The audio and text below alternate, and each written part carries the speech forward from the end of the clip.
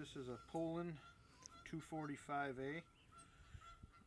It's got a 20-inch Oregon bar, and that's actually, I think that's a total chain. Yeah, that's a total chain. Got teeth look pretty good on it. It's got a lot of life left, looks like. Not a bad looking old saw. Ain't perfect or nothing, but you know, it's got that there. I mean, it's got that little tag is bent. I'd have to bend that over. Not in bad shape for its age. It